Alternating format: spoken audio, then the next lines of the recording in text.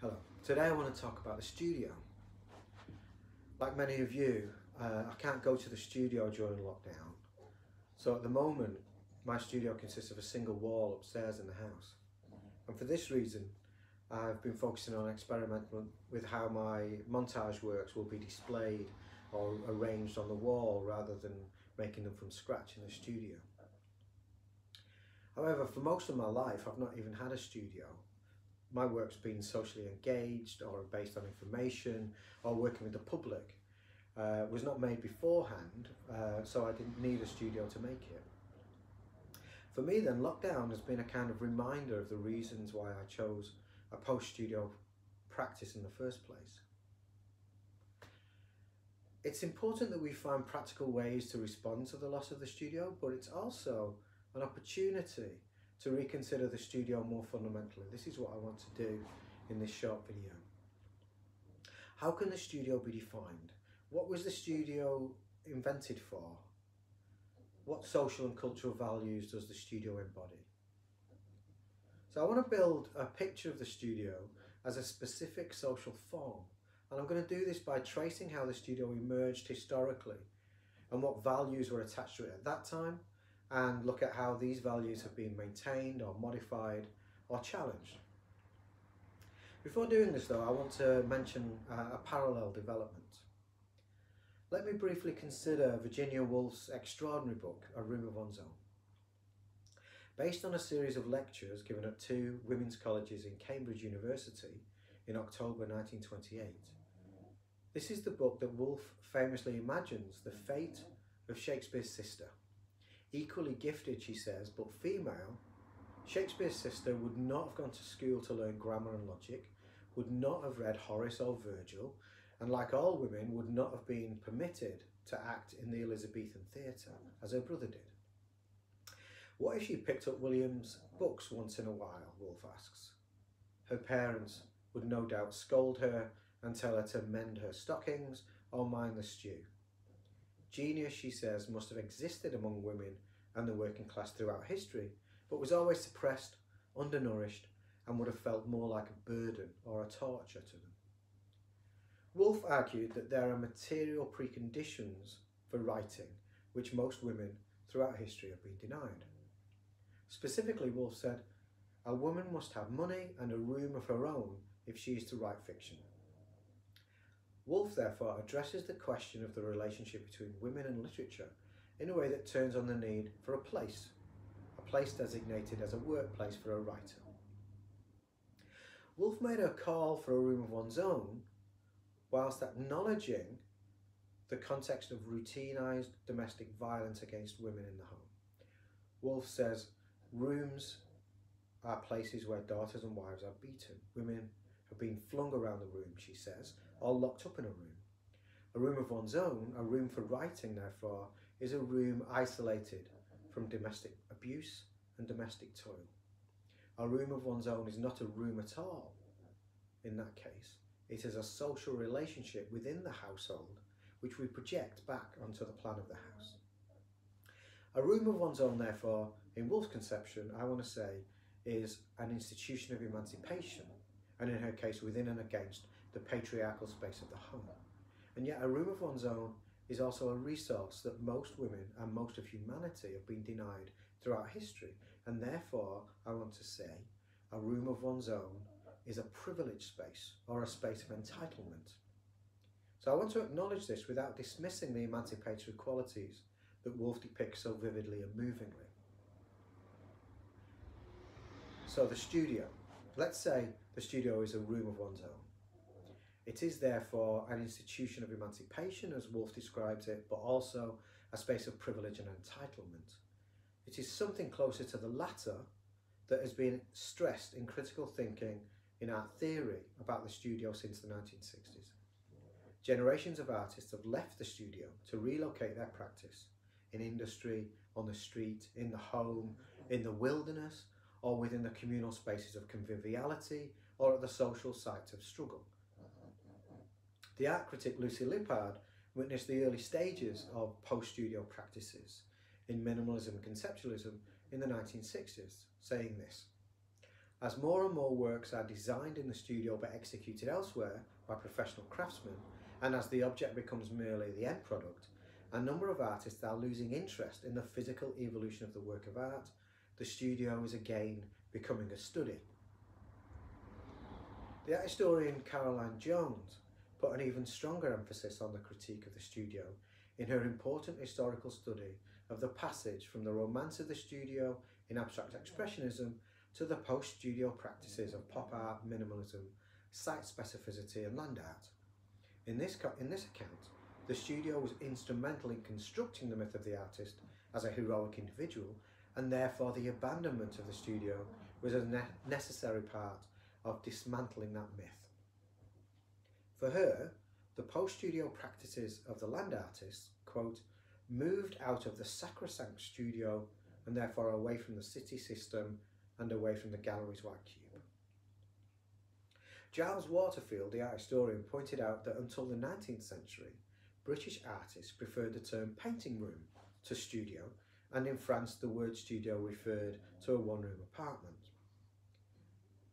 What he calls the decline of the studio as the normative concept applied to places of artistic production is what is targeted by the French artist Daniel Barême, who was one of the pioneers of post-studio practice. He said, "The studio is the first frame, the first limit, on which all subsequent frames and limits will depend." He identified two types of artist studio, the European type and the American type. The European type is modelled on the high-ceiling Parisian room, and the American type is characterised by a reclaimed loft, barn or warehouse. We can add to this list by placing the artist studio alongside the craft studio, the design studio, the writer's study, the architect's office, the musician's recording studio, the dance studio, the photography studio, or even the tattoo studio.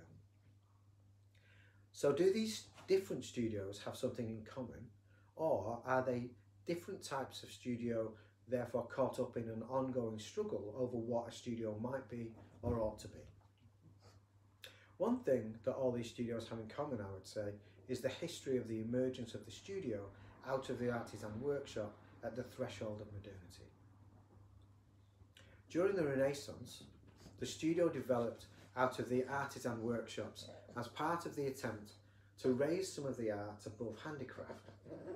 The studio, therefore, plays a significant role within the struggle to raise certain mechanical arts into the liberal arts, and that is to say, from handicraft and skilled manual work to the scholarly activities of the nobility. The old hierarchy of liberal and mechanical arts did not retain its force within the advent of capitalism. Here, the division between mental and manual labour and the subdivisions of skilled and unskilled work were more important. At the same time, labour was divided into a spectrum of new categories, such as manufacturing, industrial work, craft, domestic labour, leisure, hobbies and so on. On this new basis, the studio is distinguished, in particular, from the factory, the office and the home. The studio continues to signify an activity that is distinguished from mechanical work, domestic drudgery, wage labour, industry, commerce and administration. However, it's important to point out immediately here that the normative separation of the studio and the artist from industry, manual labour, commerce and the home was never accomplished in the way that the myth of the artist or the romance of the studio would have us believe. Prior to the invention of the studio, artisan workshops were typically within the home, and all the apprentices and the day labourers would belong to the household. When the studio first separated itself, symbolically and spatially, from the workshop and the home, the work that went on within the studio continued to be dependent on manufacturing and domestic work that went on outside the studio walls. So the isolation of the artist within the studio was only possible when the various tasks undertaken by apprentices, day labourers and members of the household within the artisan workshop, making brushes, paper, pencils, mixing paints and so on, as well as preparing food and other necessary tasks, when these activities were either outsourced to commercial suppliers or classified as acts of familial love rather than work. In this way, the studio conceals the dependence of the artist on the work of others which the old artisan workshop couldn't hide. So, one of the problems with the studio, at least partly, is the way it reinforces the myth of the heroic, self-sufficient individual artist. But when minimalist artists and conceptualists challenged the handicraft tradition of art production, the studio was also criticised as appearing to give too much of an emphasis on making and the art object. At the same time, the distinction between the studio and the workplace has also given rise to the critique of the studio as supporting the elitist elevation of art above craft and design and industry, and supporting the myth that the artist is not a worker. So there's a whole range of different problems with the studio which have been overlapped in critical practices of post-studio artists. Artists since the 1960s who have subjected the studio and its mythologies to critique, I want to say, can be divided into two categories. The first, those who complete the severing of the studio from the workshop by thinking of their place of work as an office or a study where conceptual work is done, or design or project management. And those who heal the rift between the workshop and the studio by identifying artistic practice with engineering, factory work, or other kinds of material production, including domestic work. Post-studio art practices appear to be critical or radical in comparison to working in the studio, which therefore appears to be more conventional, traditional, or conservative. However, if the studio is formed historically by the elevation of certain arts above handicraft, then it could be argued, and I certainly would argue, that certain types of post-studio art practice complete the shift by taking a greater distance from craft and manual work in the direction of scholarship, conceptual development and project management. This is confirmed by Melissa Grunland's definition of post-studio art practice, which she describes in comparison with classical modes of art making in studios as being mainly discursive and organisational. What is neglected, I would say, in the celebration of post-studio practices is the extent to which the roving artist occupying a variety of sites has internalised the studio and carries the social relations of the studio from place to place. If the room of one's own is not a room but a social relationship expressed in spatial terms, then the studio too is not a specific type of room or building, but a social relationship that distinguishes the artist from the non-artist.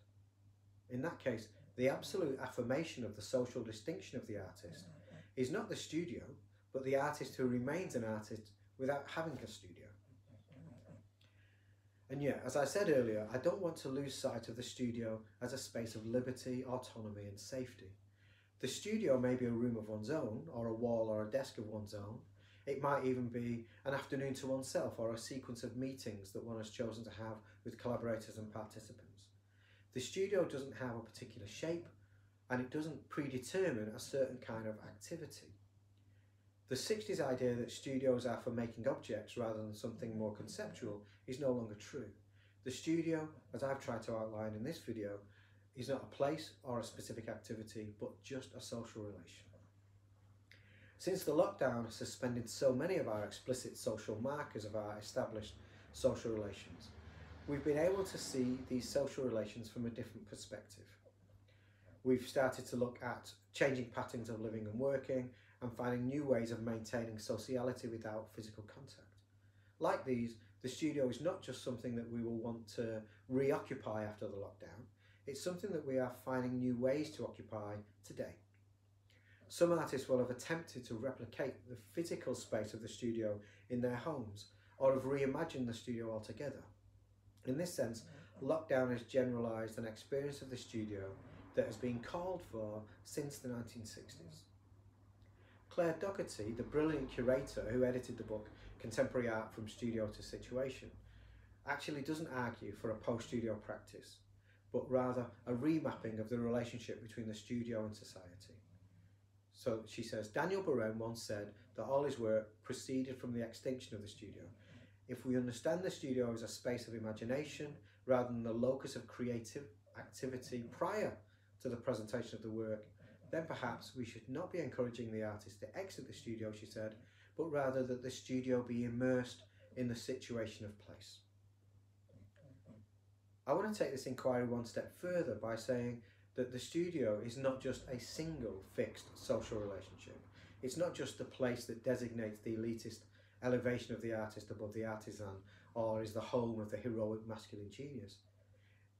It's the assumption that the studio represents one particular social relation that leads commentators to dismiss it outright or to defend it to the death. The point, however, I want to say is to see the studio as a tool for reconfiguring the social relations of artistic production. The studio is not a template for activity that artists must conform to or liberate themselves from. The studio is not given. It is formed and reformed, shaped and reshaped by the social relations that artists develop in their practices.